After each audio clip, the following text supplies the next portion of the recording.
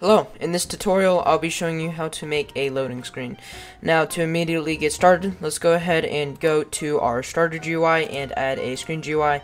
And I'm always going to say this, it's up to preference if you want to have one screen GUI for all of your things.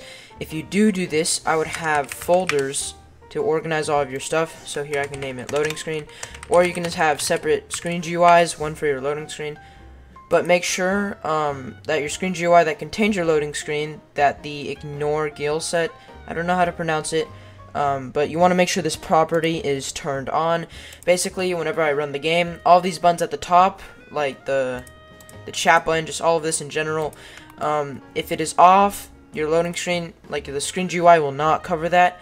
And since we want to cover the whole screen for the loading screen, obviously we want that on. Now let's go ahead and add a frame. And I'm just gonna make this like a dark color. I don't care too much. Now for the size, if you just type in 1, it will cover your entire screen.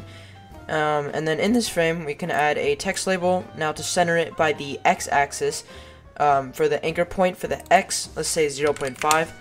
And x is like left and right, and then y is up and down. And then down here for the position, we want to make sure the x position is also 0.5, and that's going to center it. Now for the Y position, we can do like 0.8, and the size, we can do like 0.3, 0.1, it really doesn't matter. The background transparency is 1. Let's go ahead and make it bigger, so text scaled, we can make the text color white so you can actually read it, and here we can put loading. Now, that might be too big, so in the text label, let's go ahead and add a UI text size constraint. And let's make it so like the max size is like 35 or 40. That looks pretty good, so let's go ahead and move on.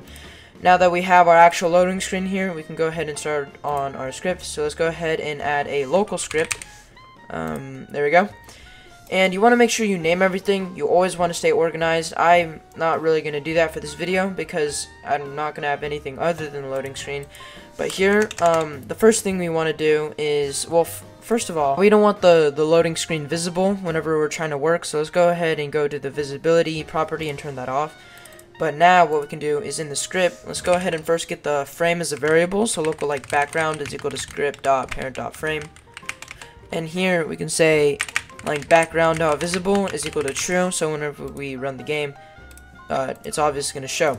Now to make it disappear, you can either just do background.visible is equal to false after a period of time, or you can use tweening, which will make it like fade away, and I personally prefer that.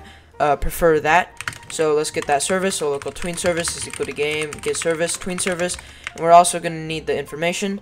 So local tween info is equal to tween info dot new, and for the speed, again preference, but I'll do like 2 seconds.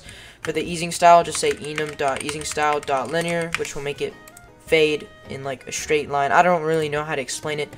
But now what we can do is after our time, so task.wait. Now you never want to use wait, as task.wait is just better, I'm pretty sure, and wait also might be deprecated.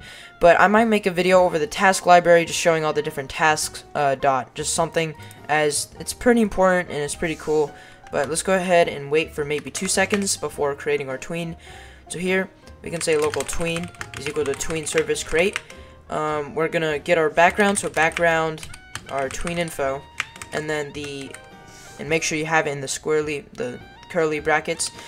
I think it's background transparency. Yeah, background transparency is equal to 1. Now because we have 2 different tweens, because we have our text label too, we also need to make a tween for that. But first, let me just finish this. So first, we'll play the tween. And now we can say tween.completed. We'll wait for it to finish. And now we can just delete everything. So script.parent destroy. There we go. And again, back to that other tween. We don't really have to make it a variable. The reason why I made it a variable for this first one like this is so we're able to check for whenever it completes. But because we don't need a variable this time, here we can just say tween service create. The background dot text label, same thing with the tween info, and then the text transparency this time, text transparency is equal to 1. And because it's not going to be a variable, we can just directly put play right here. And now if we go ahead and run the script, it's going to be visible, and then 2 seconds after, it fades away. Now, the first extra thing we can do is make it so the player can't move, and basically in your Explorer, if you go ahead and go to Starter Player, you're able to change the character walk speed and character jump height. So let's get those as variables, so even if we change it here, we won't have to modify the script. So let's get that service, so local starter player is equal to game, get service, starter player. And now we can get those variables, so I'm going to reorganize. Here we can say local walk speed is equal to starter player dot character walk speed, and then local jump height is equal to starter player dot character jump height. There we go. And now let's go ahead and disable the player movement. So what we can just say is, or first we need the variable. So let's first get the player service. So local players is equal to game get service players. And because this is a local script, we have a thing where we can just say local player is equal to players dot local player. Now we also need the character, so local character is equal to player dot character, and in case it's not loaded yet, we can say or player dot character added, and then we'll wait for that. And finally, we're gonna need the humanoid, so local humanoid is equal to character find first child. Let's do like wait for child humanoid. There we go. And now let's go ahead and disable the humanoid's like movement. So humanoid dot walk speed is equal to 0, and then humanoid dot jump height is equal to 0. And now, after our tween is finished, here we can say the humanoid dot walk speed is equal to walk speed, and then humanoid dot jump height is equal to jump height. There we go. So now, if we run this, we're not going to be able to move. I'm pressing my WASD keys, and I'm still in the same spot. And now I'm able to move. There we go. Now, there's one final thing I want to add. This is again optional, where we can disable all scripts. Let this one run, and then enable all scripts again. I feel like the purpose of loading screen sometimes, people might think it's useless, but if you go ahead and let like your entire client load for like a good second before turning on your scripts, it can make it so there like won't be any loading bugs, such as finding the character. If we have any scripts, like if we disable it and then enable it a second later, we're not going to have this wait, we're not going to have all of these safety checks, and that's kind of the point.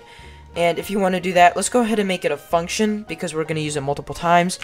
So here we can say function toggle scripts, and here we are going to have our bool value, which basically just means true or false.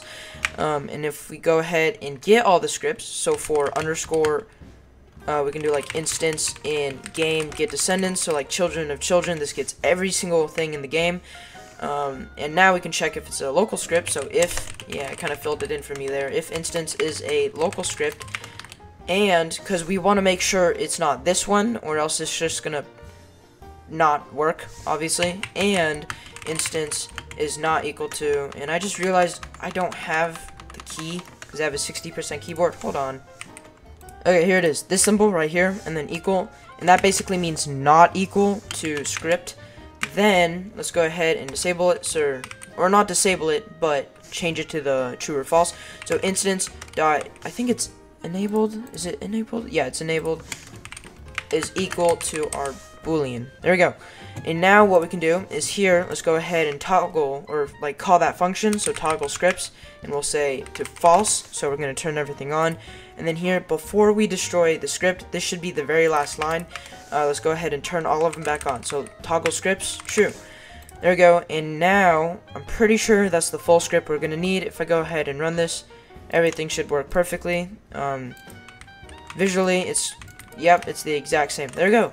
If you have any suggestions for any future upload, or if you need help with anything, you can go ahead and comment that down below. And if you want to join my Discord server, the link will be in the description. Other than that, I hope you have a good day or night, and goodbye.